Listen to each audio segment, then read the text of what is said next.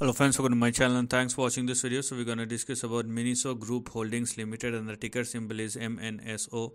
Now this is the price chart which we have here. First of all, we have limited amount of data to talk about. But if you are looking at the up move from the lows, you can clearly see an up move like this.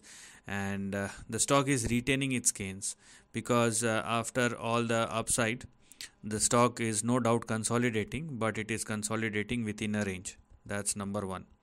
So let's stick within the range. Okay, and the range is looking something like this. So what do we have over here? First of all, we have our support at 15.91 and stop loss at 14.48. Okay, so don't go below these two levels as far as the lower end of the range is concerned, because below 14.48 downside will start again. Similarly, what do we have on the upside is 30.3 or 30.4, which is our target or resistance on the upside. So this is something which we are going to look at as far as the current range or price action is concerned. Because if you are looking or thinking about anything big, then for that to happen, the stock must surpass and sustain above 30.3 or more. Okay, after the breakout. Now the question is what lies ahead or what lies beyond 30 or 31 as far as Miniso Group holding is concerned. So number one, breakout is required at or above 30 or 31. That's number one.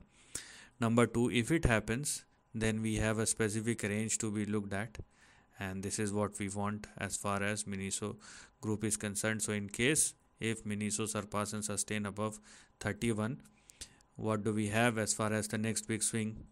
May push this stock in between $60 and $100 moving forward. So basically I'm talking about a move which looks like this, 1, 2 and 3. So this is what I'm talking about as far as the next big swing is concerned.